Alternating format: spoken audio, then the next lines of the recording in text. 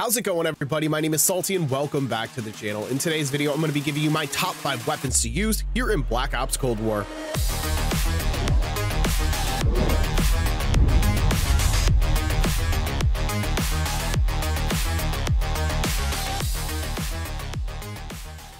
Now, a couple people wanted me to do an updated top 5 weapons list here in Cold War.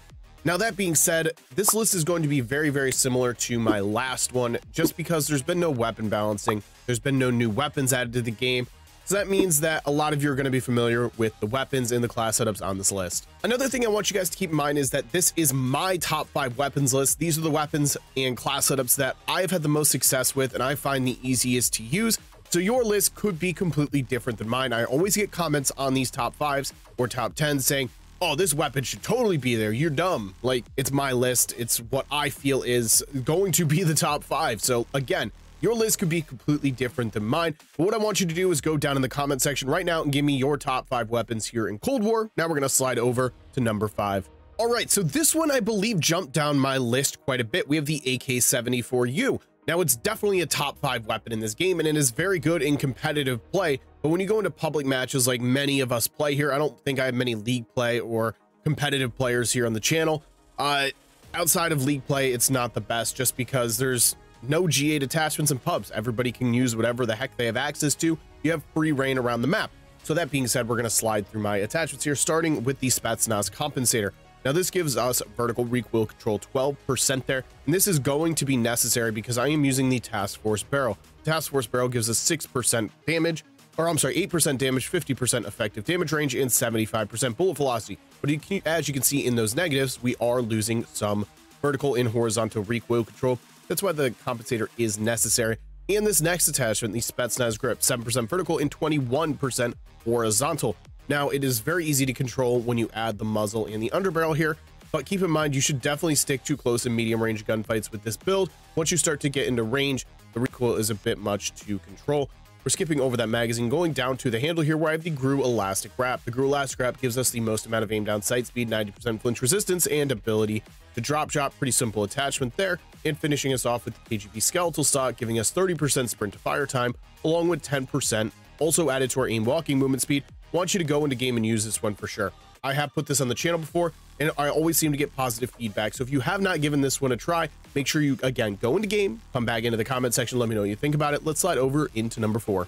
At number 4, I have the FFAR-1. So the FFAR, aka the FAMAS, was not a weapon that I was a huge fan of until a subscriber told me to run a particular barrel.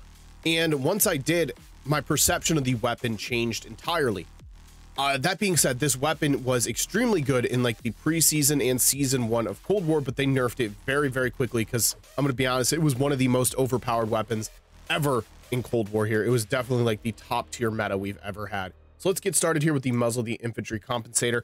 The FFAR does have a spotty recoil control pattern, so you do need the recoil attachments. The infantry compensator gives us 12% here. Now, the barrel that we're talking about is the 20.3 inch takedown. Gives us 80% effective damage range, and the effective damage range is where the FFAR originally got nerfed. So that 80% now brings our effective damage range up to 22.86 meters. Now, you may be thinking that's really not good for an assault rifle, but this is an aggressive / medium range assault rifle, and the fire rate is so fast, so you don't really notice the effective damage range drop off until you get into those long distance fights. So we're getting down to the underbarrel here with the field agent grip. I already talked about that spotty recoil pattern. So the field agent grip here is going to give us 6% vertical and 16% horizontal recoil control. Now, the recoil does spot around a bit once you get into longer range engagements, but it's very easy to control at medium range. Going to the magazine, I have the 38 round mag. Without it, it's kind of, you're sitting at like 25 bullets in the magazine. This does not sacrifice any aim down sight speed. You can also use the Stanag 44 round, jungle style, or SAS mag clamp, but I would steer clear of the 44 round fast mag and 38 round speed mag as we're sacrificing too much aim down sight speed here. And we are not using a handle where we're going down to the Raider stock, giving us 30% sprint to fire speed and 40% also for the aim walking movement speed. Now, this one takes a bit to get used to, if I'm being honest. It's just the recoil and the overall movement of the weapon. You need to learn how to play with it. Most assault rifles, you think you can take the longer range engagements, but with this one, you definitely need to use it more as so like a slower paced SMG. You got to take those medium. It will win close range engagements because of the fire rate, but you don't want to get into an engagement with a Mag 10 at close range. It's just learning how to play with the weapon. I'm telling you, you're going to absolutely love this one. At number 3, we have the Vargo 52. Now, when this weapon was added, I originally didn't like it all too much. I'm going to be honest. It just felt a little funky. The movement's a little weird. You move around the map kind of slow. But the fire rate is much like the FFAR. But the big difference is we have a ton of effective damage range, meaning this is good at every single range on the map, along with very low recoil. So let's get started here. I like to use the Grew Suppressor. This one can be substituted out for the Compensator, KGB Eliminator, the Muzzle Brake 5.45, whatever you so please. Personally, I like to keep myself off that mini map along with having that recoil control because it is still an aggressive weapon because of the fire rate. So being able to stay off the mini map will definitely help you streak up. For the barrel, the Reinforced. The Reinforced gives us 100% effective damage range and 40% bullet velocity. So going over to the statistics here, now this is where the big difference is. We are at a 66.03 meter effective damage range. That is miles higher than the FFAR, and our bullet velocity is also at 875 meters per second. This is kind of just where it outclasses it. The fire rate is a bit slower by about 100 rounds per minute, but that being said, you have that much longer effective damage range, and that bullet velocity also sits in somewhat of the same category there. Getting down, we're skipping over the body and the underbarrel. For the magazine, I like to use the 50 or 40 round mag, but the tape mags or the Grew mag clamp are also good options. But I would steer clear of the fast mags simply because the reload speed on the Vargo is not particularly slow, just with the normal magazines. And also, it's just a bit too much aim down sight speed sacrificed, in my opinion. All right, so we're getting down to the handle. Grew Elastic Wrap, most amount of aim down sight speed, 90% flinch resistance, and ability to drop shot, and finishing it off with the Skeletal Stock, giving us 30% sprint to fire time and 40% also to the aim walking movement speed. Now, the Vargo is one of those weapons that it was immediately a meta. It's never been touched. So many of you are already probably familiar with the Vargo, but if you are not, this is definitely a class setup you need to give a go. We're going to get into number 2. At number 2, I have the world's most hated Tech 9. I understand people hate this weapon just because it's kind of been a meta here in Cold War for a long period of time, but I've always stated this on the channel. I don't think it's the best weapon. I think that people just, because it's used so much, people overlook the fact that you can still kill people with a Tech 9, and it's not the hardest thing to do. It's just how you play them. Don't get up in there. If they have the burst fire Tech 9, don't get too close to them. It's like the KSP. Keep your distance as the damage range drop off will be there. And that full auto Tech 9 really isn't that good in my opinion. It's a slow fire rate with a 4-shot kill. And that's just not that good as far as TTK goes. Yes, it has low recoil, but I still do not classify it as the best weapon in the game. So let's get started here. Personally, on my Tech 9 for the best setup, I like to use the burst fire repeater, 17% fire rate, 10% horizontal recoil control. As you can see, sacrificing effective damage range, but we do not lose damage. We're at 50 damage per shot, meaning you can get a 1 burst kill, which is the difference here between the full auto repeater. We are sacrificing 18% damage. It's at 41 damage, meaning it is going to be a 4-shot kill unless you're hitting headshots. Like I said, I don't think the full auto repeater is really that good. Not as good as people play it off to be.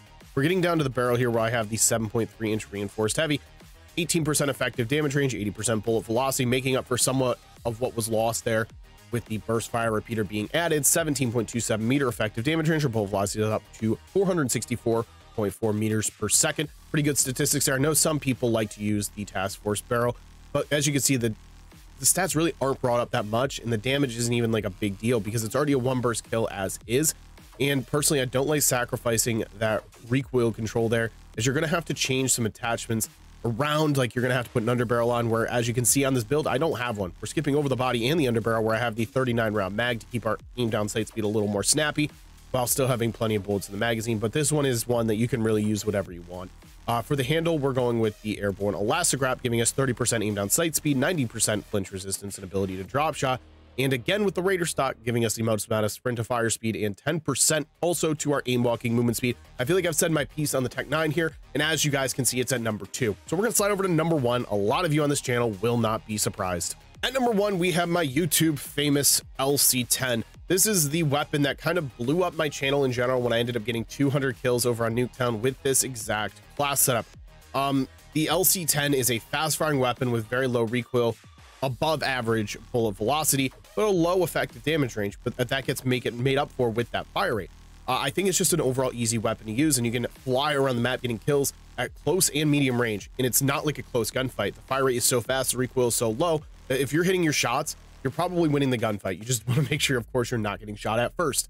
Let's get started here. I always like to use the agency suppressor on my LC10. I just feel like it just hits extremely well. Like, I have zero complaints about the agency suppressor. We are sacrificing effective damage range, so I can see where people maybe don't want to run that and they maybe want to use the infantry compensator, but personally I don't really find any issues with it. We are also getting that recoil control, ability to stay off the map. For the barrel, I have the 14.5-inch Ranger. This gives us assault rifle like bullet velocity, really making it easy to take those medium range engagements. It's up to 820 meters per second. That is extremely high. That's on par with the Fargo, and that means your bolts are going to connect extremely quick at those longer ranges. And with the low recoil, you can definitely take those medium range engagements. And it's a 9.52 meter effective damage range, yes, but we have that great fire rate to make up for it, and it thrives in those close range because of the fire rate. Getting down to our magazine, we are skipping over the body and underbarrel where I have the 52 round fast mag, but use whatever you want here. That's a big preference attachment. Getting down to our handle, we have the airborne elastic wrap, giving us the most amount of aim down sight speed, 90% flinch resistance, ability to drop shot, and once again with the Raider stock, 30% to our sprint to fire time, and 10% also added to our aim walking movement speed. So that is my top 5 weapons here in Black Ops Cold War. If you disagree with any of the weapons, make sure you let me know down in the comment section. Tell me exactly where you would put that weapon. Give me like a top 10 list if you so please. Tell me exactly where you would put each weapon on my list. Thank you guys so much for watching. Make sure you hit like and subscribe if you have not already. I'll see you guys in the next one.